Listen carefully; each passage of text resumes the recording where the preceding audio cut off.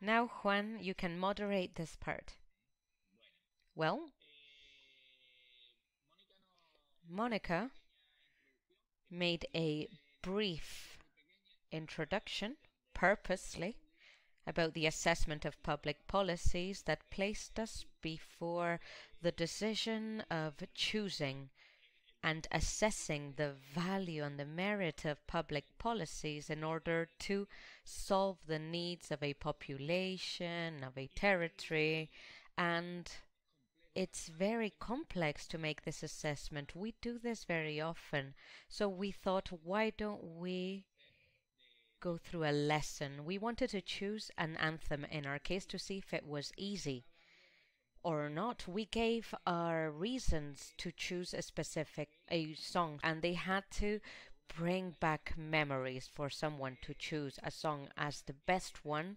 The music, the lyrics need to be or sad or happy or a transition towards happiness, and it needs to invite me to feel peaceful, calm, to mention peace or make references to peace through the lyrics, and it has to be about putting down boundaries, uniting peoples because it's an anthem for peace. It needs to make us think about a world without hunger, without borders. So when you had to choose a song, you had to think about what an anthem about peace should be like in order to represent global peace. In other songs, you mentioned that they were more about a desirable future. It's not only about what we recall through the song, but what it projects forward. That is a reason to choose one song or the other. The lyrics, it has to be realistic too. It needs to be about an achievable peace, invite us to dream, to undertake projects, to meet promises, to talk about global peace, the collective, communities. The composer, the person, needs to represent the concept of peace. It needs to be coherent, meaning the lyrics, what it brings you back towards the lived experiences, what it projects about the future, whether the rhythm is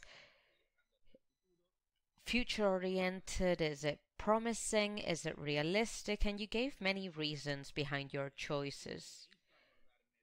Some people mentioned that it made them think about diagnosis, that the three songs were valuable with regards to their musicality, which is something that you were always assessing when choosing the song too, but the lyrics were more important. It's about who's singing, the music, and the lyrics, and the combination of the three, and what it makes you recall, or whether it brings you back to an idea of universality or nature or peace globally.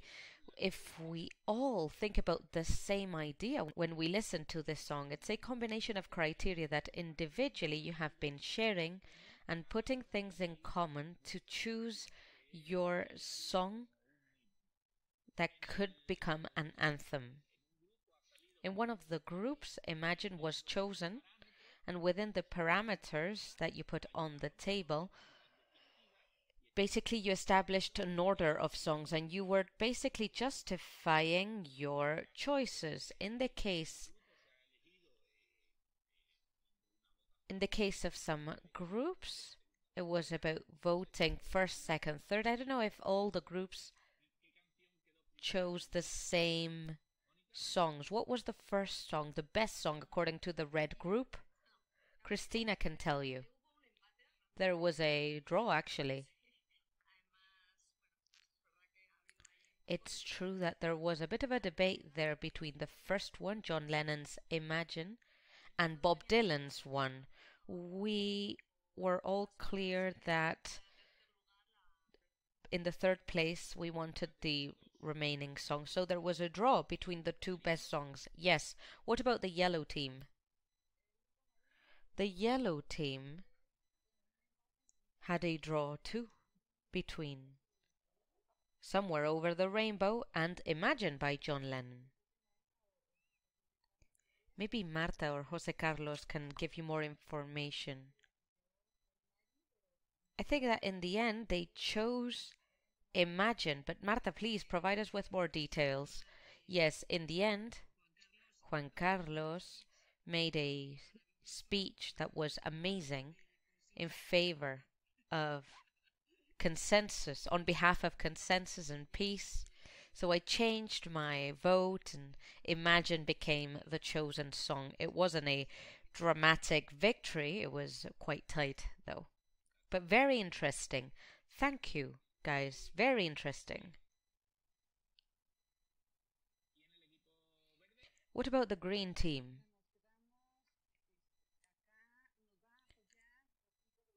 Rodrigo Velasco, who was working with us, will talk about that. Rodrigo, you have the floor. But we are the blue group, aren't we? We chose Imagine. Secondly, Bob Dylan's one. And the third song was Over the Rainbow. Why Imagine? Well, because of the history since its conception in this moment of political change worldwide. This song has, for a long time, been considered a peace anthem. Bob Dylan's song is more about human rights, about the fight that was going on back then to fight for civil rights. It was a time where the youth was trying to express their voices through music. Imagine, however, does talk about having no borders in our world, no religions, no states, to go towards the future together. Thank you, Cristina. Last group. Who would like to take the floor to summarize the order of songs they chose? Antonio, maybe? First thing I must say is that I lost.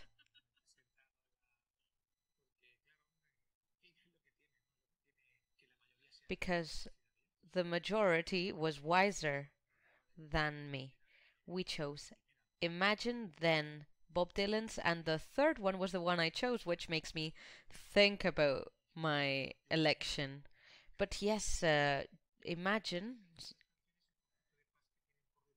talks about peace in a different way to the other songs.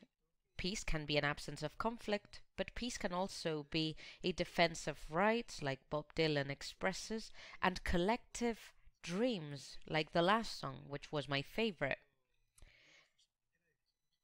In spite of all of this, I respect my colleague's choice because I love consensus. Yes, our debate was about the fact that Imagine was more about having the need to dream, having the need to establish objectives. Bob Dylan's song we perceived a bit more realistic. The information was there, the diagnosis was easy. You need to ask questions to act. We perceived these 2 points of view about peace from the most realistic point of view. We're here, we're now, and the dreamlike traits of peace, the objectives we need to move forwards. Well, you didn't have much time, and yet you were able to express your motivation and reasons behind the songs. We need a song to represent global peace, so you were able to reach an agreement and put the songs in order according to your preferences. This is an activity to reflect about assessment of participation because Monica has talked about assessment but not about participation. Why don't we get into the participation aspect of the assessment? Should I share my presentation? Go for it. Yes.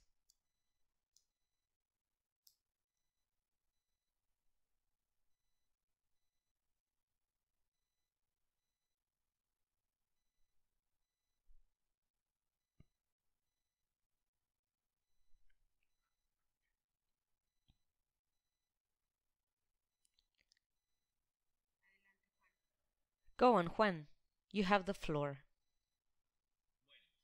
Well, we were talking about assessment as a choice. Our definition of assessment is starting with questions about a public policy and search for answers. Who is making the questions, asking the questions, determines the participation process. You've looked for traits in a song in order to choose it and make it a priority, but public policy is different. It's not an anthem, it's not a song with music and lyrics. We don't know anything about who is singing the song, so we need to get to know these public policies. We need to understand, are they efficient? Are they relevant? Are they coherent? Are they effective? What are the qualities of public policies? And also, how do we incorporate the decision and participation in assessment processes? Participation of who? When? When is that participation happening? When collecting information to provide answers? When formulating the questions? When the results of research are there in order to share them? How do we incorporate participation? By organizing consultations, designing the process together, letting them having letting them have that participatory impact, that decision making power. And what do we want with participation? Do we want to strengthen capabilities? We want to improve together. What is our goal? And that's what we were wondering throughout the whole process. Monica, please, next slide. Whose participation do we want? Who is participating normally in assessments?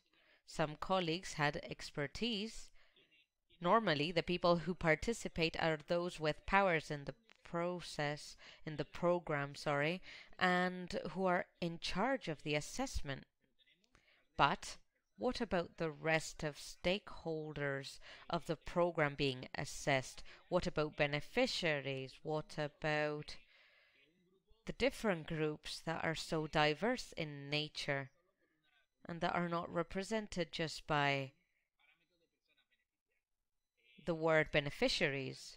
We have civil society organizations, non-governmental organizations, participation of citizens through associations, academia, companies providing public services or providing resources to provide us with assets. We've got civil servants from Treasury who intervene in the program. If there are many stakeholders, how do we incorporate them in the assessment process? Monica, next slide, please.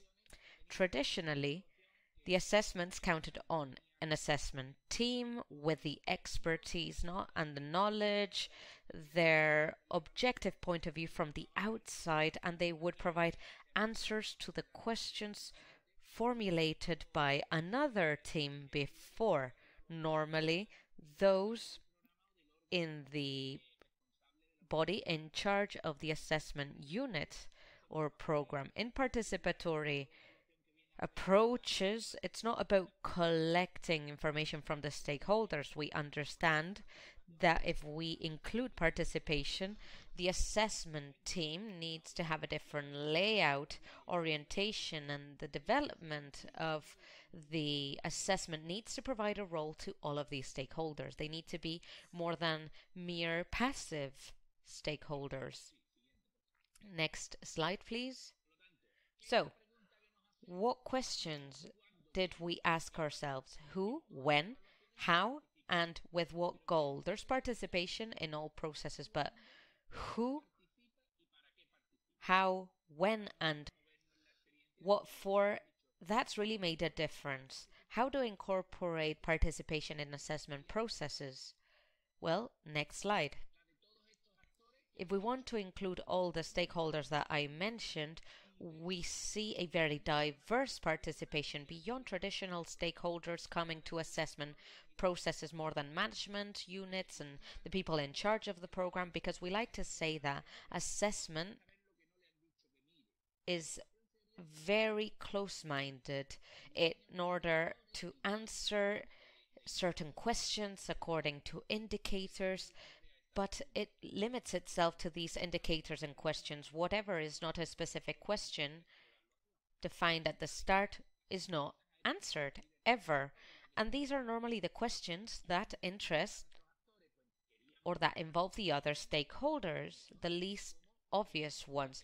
How did we want them to participate? Well, we want them to provide information, to cooperate in management, co-designing the assessment process. Well, depending on the group, they were able to participate in a different way. Look at this stairs on the screen. What about when? When did they participate?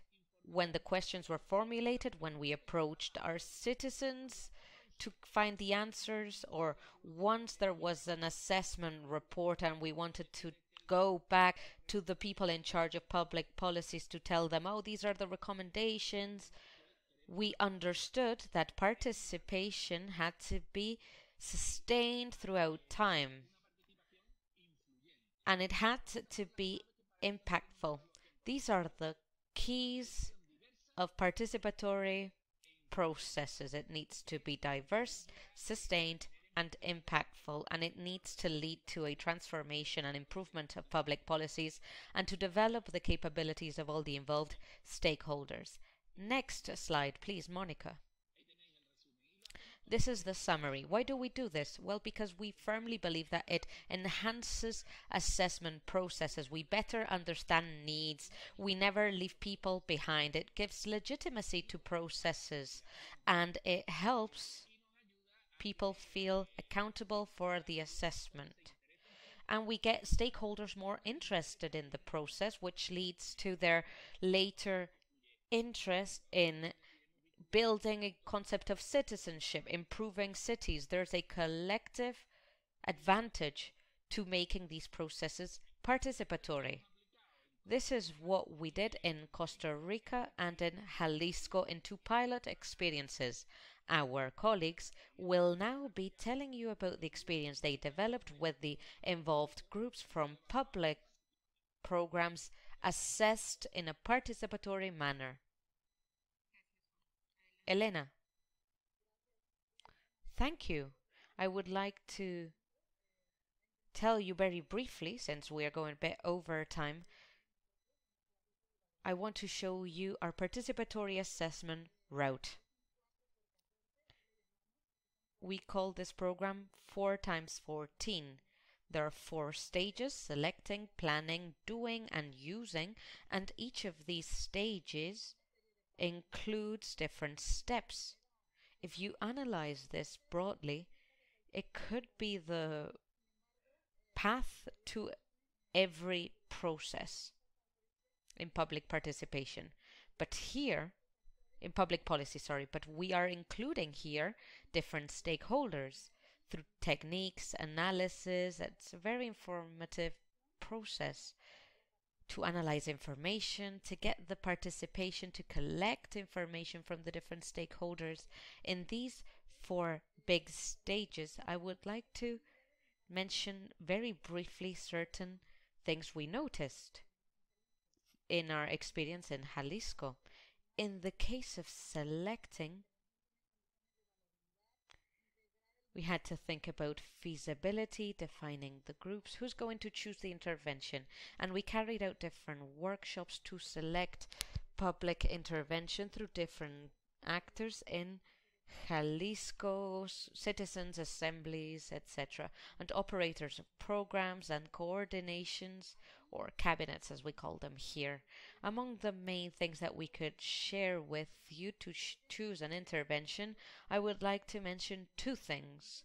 Because we don't have much time, I cannot mention any other examples. First of all, my tip is to try to guarantee the continuity of the intervention. In our experience, we need the intervention that is going to be assessed to have decision makers and the secretary to establish a charter, an agreement to commit to, at least in the next 1 or 2 years, for the intervention not to change drastically or disappear, because if not, the work that has been done already is useless, it disappears. So this is very important. Secondly, what is the profile of our beneficiaries or users? Why is this relevant? Because at least in the first case, it's not that this technique cannot be used in cases where the human rights or social rights of peoples are abused, but because it's about human rights, if you choose interventions that are related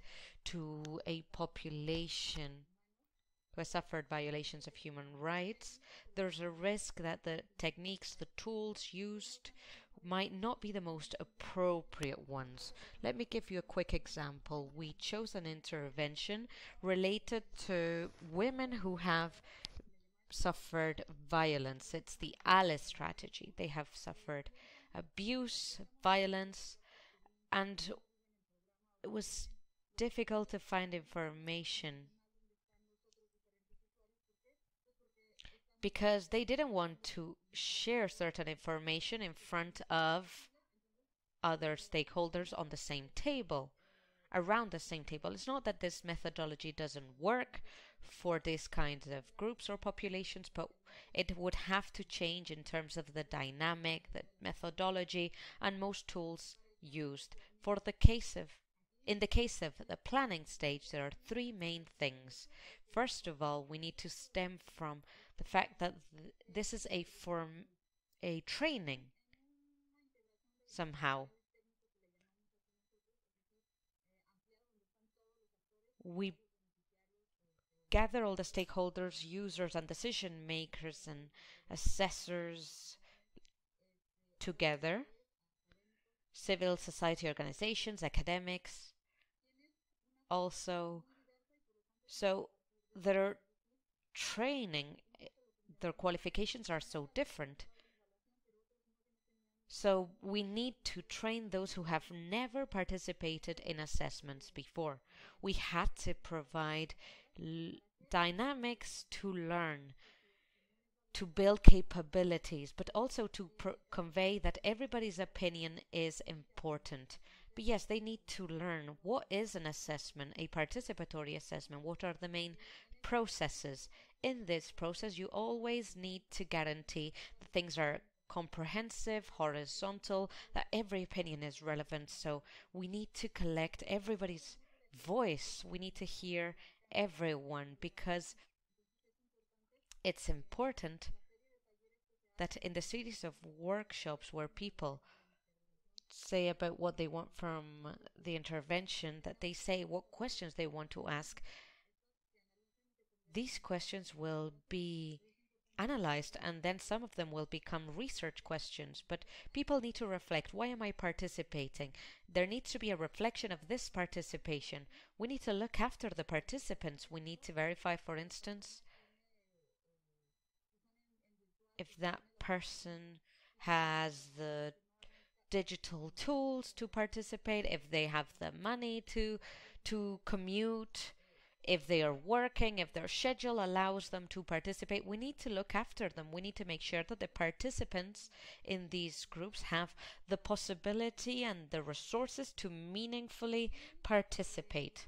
And the other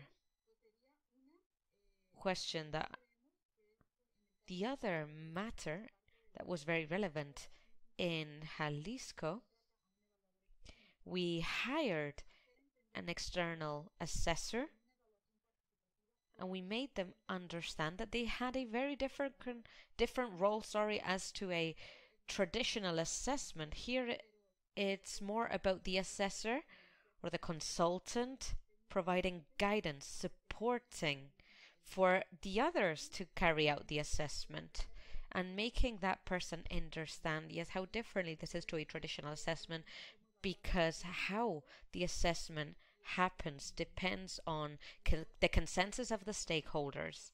Also, the facilitator or consultant assessor has the main task of building trust and making the process as horizontal as possible throughout. In the 10th point, we carried out an analysis of recommendations. That was our 10th step.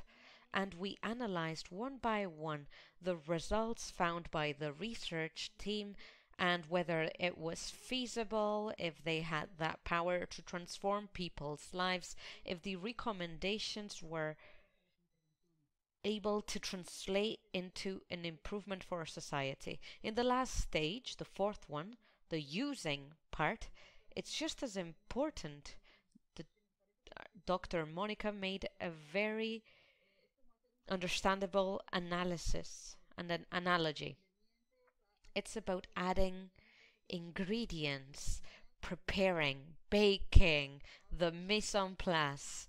But now I need to make you eat the dish, because an assessment is aimed at improvement. And in order to improve things, one of the things that we want to point out is, why don't we establish different means to communicate with those represented? Let's use videos or focus on the target group of our population.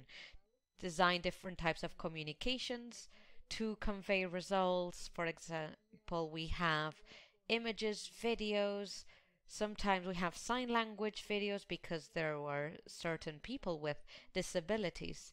These are 5 strategies and communications. The first one is called Mi Pasaje.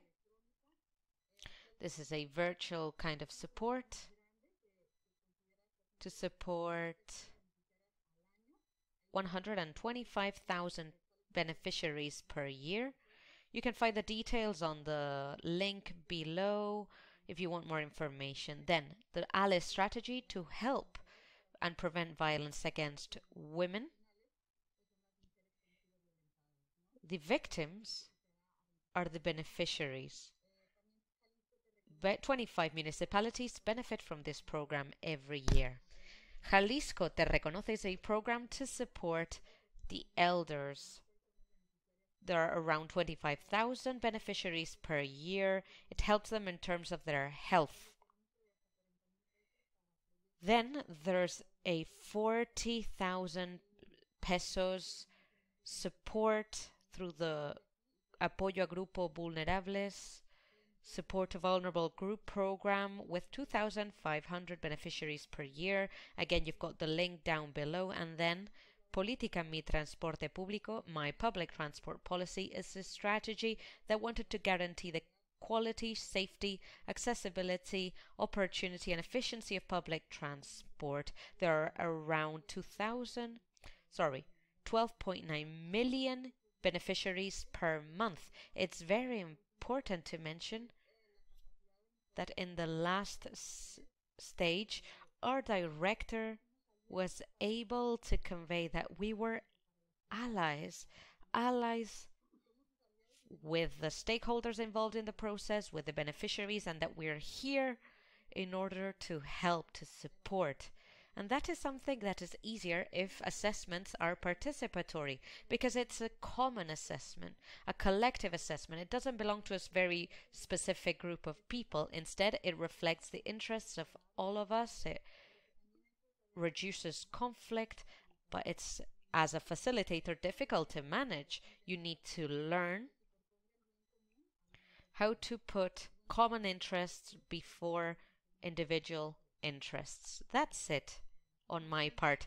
Thank you so much, Elena. I'm sorry because we're running out of time. We're trying not to go over time. Now we've got around 10 minutes left.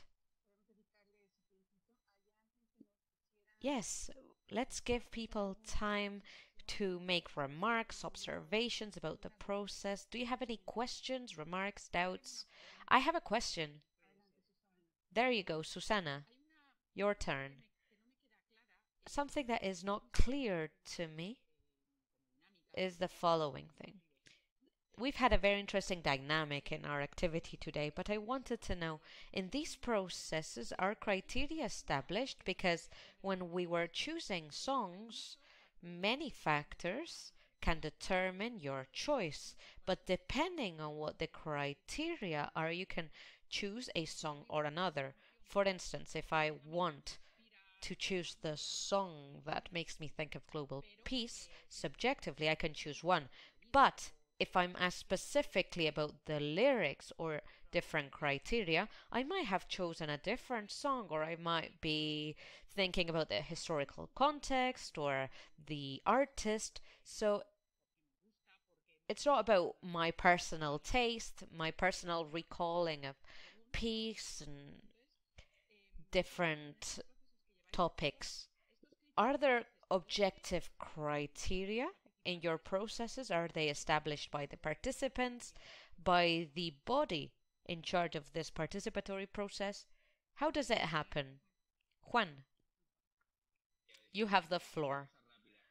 Just very quickly, criteria are defined by the questions, what everybody, what all the stakeholders want to know.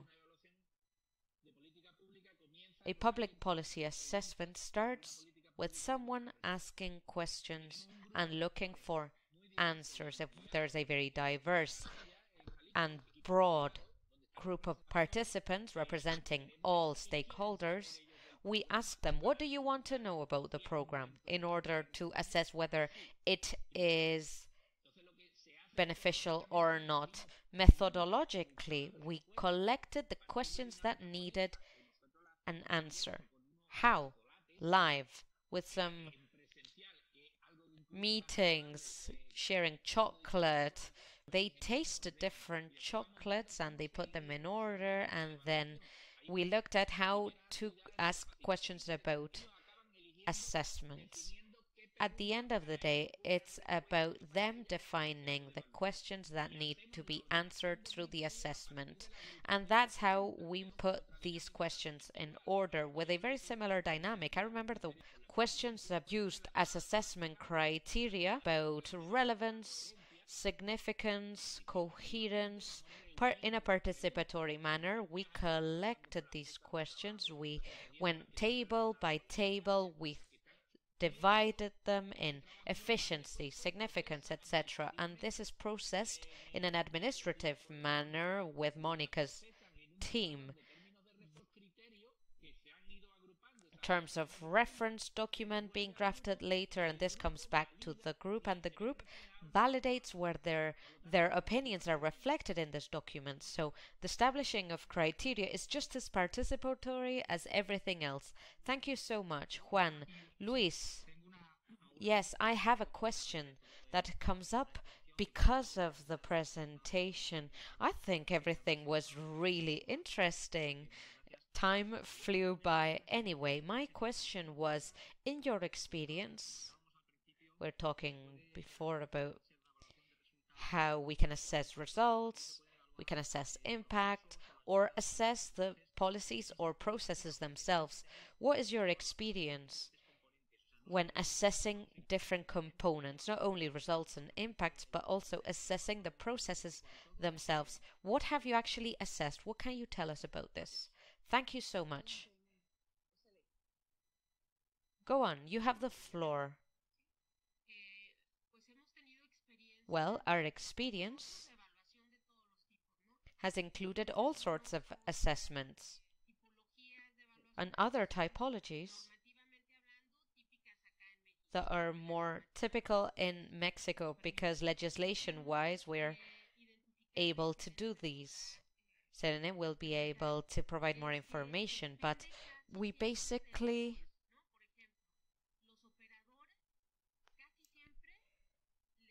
think about how operators like to assess processes or coverage or satisfaction or quality, because answers and information of this kind is related to their own processes and it helps them improve them. Normally, the politicals, directors, the top roles in institutions want impact assessments. Tell me, for each peso that I invested, what impact did we achieve? That's what they want to know. Or they want to focus on results. Users, instead, are interested in assessments of quality, satisfaction, results. The planning bodies, we love assessments of design. So when there are different roles around the same table defining questions, there's a combination of questions. It's a bit of everything. So in our experience, in participatory assessments, it's almost always a mixed assessment. We focus on processes at the same time as we think about design, results, we assess impacts, etc. But there's also another dynamic. Planning workshops include this dynamic, but it's one of the many that we use because planning workshops take around 4 days, full days from 9 to 4, and we work hand in hand because the participatory assessments are based on popular education principles. This means that little by little we incorporate theoretical, very complex sometimes concepts, and we need to make people who have no expertise with them become familiar with them. Sometimes around the table we have a PhD, an expert together with a person who works, I don't know, cleaning buildings in a part of the city. So we're basically empowering everyone, combining expertise. As you were saying, Selene, it's about making the process horizontal. That's part of the dynamic. I hope I answered your question. Yes, thank you so much. Do you have any other comment, remark, doubt? Cele, would you like to make a conclusion?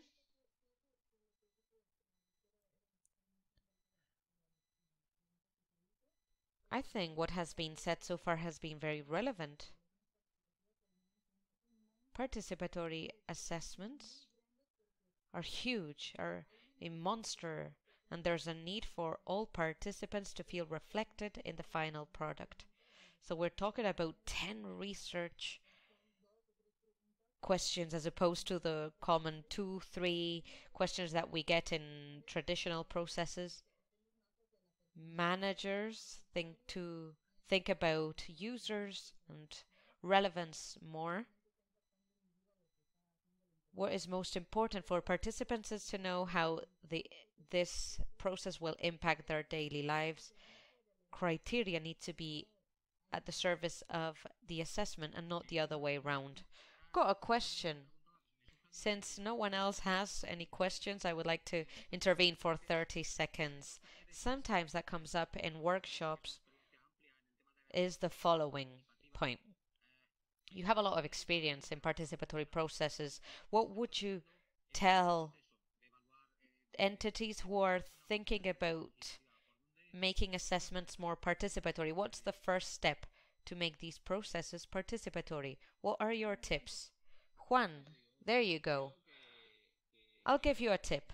Get started. It's about learning through experience. We, for instance, had a pilot project. Political and institutional bodies need to lose that fear of losing control. It gives you some vertigo at the start, kind of a pit in the stomach because you're gonna leave your comfort zone. We had a short guide by our Costa Rican colleagues. You can download it. In fact, I will now leave you the link. Anyway, it was about the alignment. And from then onwards, we started and we basically overcame different obstacles around 4 questions: who, how, when, for what. But yes, it was about solving and overcoming obstacles as they came up. It's about a desire to make processes participatory, willingness. Yes, it's almost an activity that requires courage.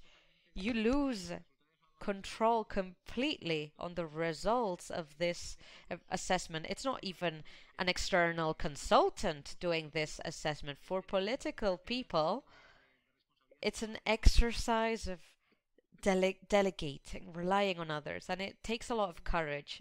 Definitely. Go on, doctor. Yes, just to conclude, I wanted to mention that it's precisely this. It's about losing fear. There's a song called Déjate caer. It's about giving up control of questions. I admire our team so much because Juan Murciano, our colleagues, Juan, our colleagues from Costa Rica, our colleagues from the German Institute of Assessment with their initiative called Fuselac, who were with us in the first exercise, because throughout the way we repair, we accommodate, we adjust, we adapt. So when we gave them the 3 definitions or 3 ideas about assessment, I loved the one by Hernando Licona saying that it is almost political. There are many tensions that need to be managed. Like in the plenary session when Juan Carlos and Marta were talking about giving your vote or not giving your vote, we saw operators in round tables trying to convince users of why their question was the most significant one, and this negotiation around the same table. But what, yeah, the best questions were for the assessment. That was a huge part of the process.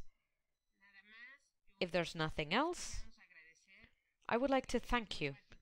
Especially, I'd like to thank my 3 colleagues because we've been supporting each other, encouraging each other. These workshops take at least 4 hours, and there are 2-hour sessions in 2 different days. We basically wanted to give you a taste of participatory processes. So yes, I would like to thank you on behalf of the Evalua team, Selene Michia in Jalisco, Juan, our partner in the past years. This chance that we had, we are open to having different meetings to provide more information. We are at the disposal of this network that we are part of.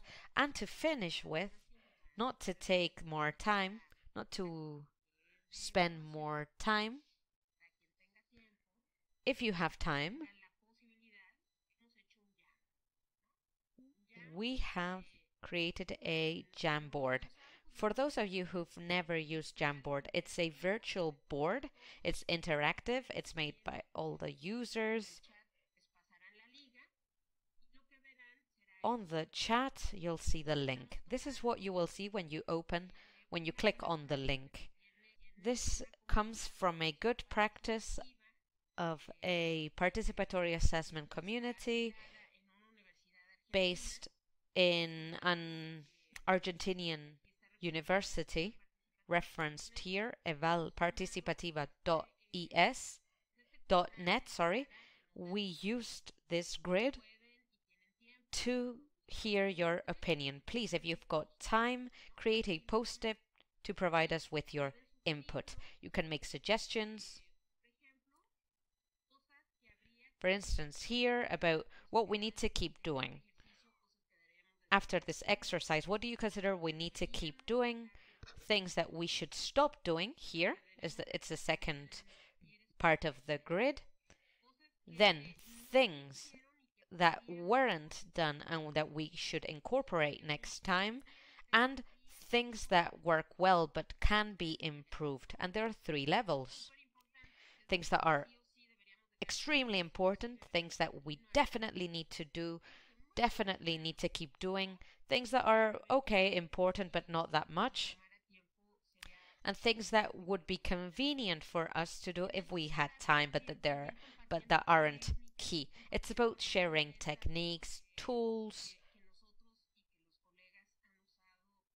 that our colleagues and us have used throughout time. If you've got time, if you've got a minute to spare, please use this grid.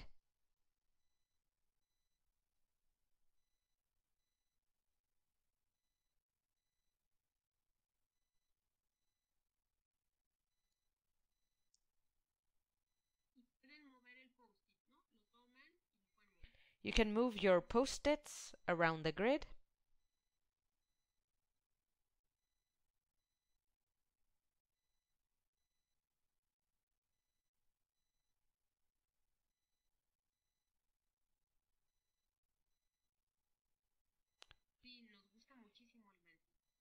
We love Menti.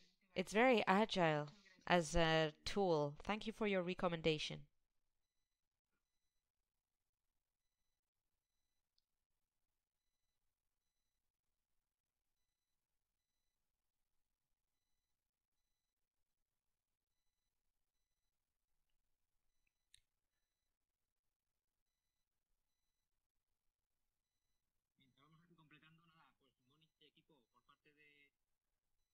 As we complete this grid,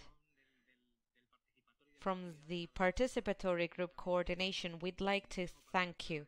I have no words to thank you for this workshop because, as Marta was saying at the beginning, it's an aspiration of ours that the entities that belong to the participatory group, basically a group of peers that you feel interested, involved, empowered when you want to share your experiences. So please contact us if you're here from other institutions.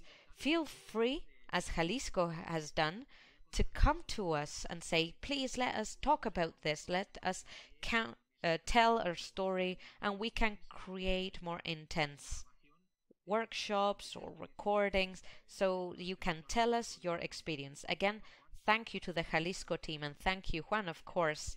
Your initiative has been amazing. I encourage the rest of the participatory group network members to do the same thing. Thank you so much.